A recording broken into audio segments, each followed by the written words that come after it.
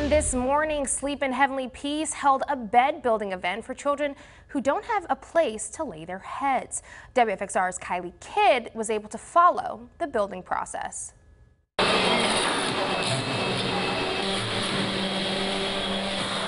We find kids that are sleeping on the floor, or for some reason or other they just don't have a bed of their own. We find those situations and we use volunteers to build them a bed. We've delivered over 650 beds in the Roanoke County, City of Salem, and in Franklin County.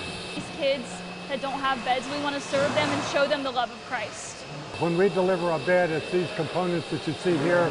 We bring in the headboards, we bring in the side rails, the safety rails. We put down a brand new mattress, we put down brand new sheets, brand new pillow, brand new comforters. And then we stand back and we watch a lot of times the child get into his bed.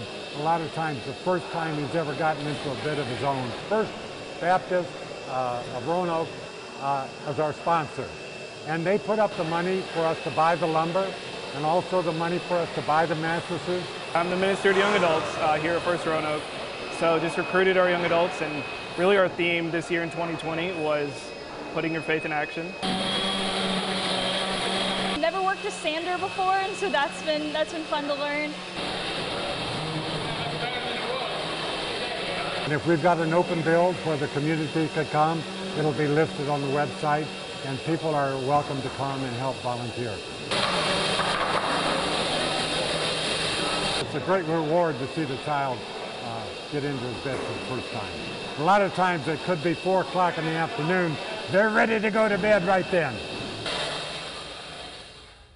And the volunteers from First Baptist Church and Sleep in Heavenly Peace were able to build 30 beds today.